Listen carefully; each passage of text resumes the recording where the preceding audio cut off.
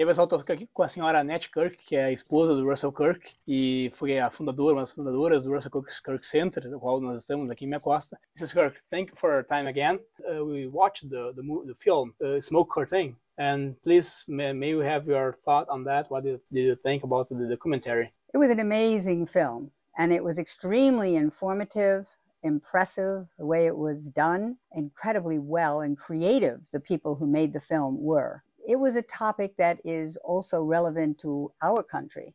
And so I was watching how you handled it and how you taught regular people who are not aware of these problems, how you taught them how sometimes government and regulations are not the way to go if we want to really preserve and conserve our trees, our environment, our country's beauty. And so I learned a lot. And I think that it was so well produced that I compliment the people who did this.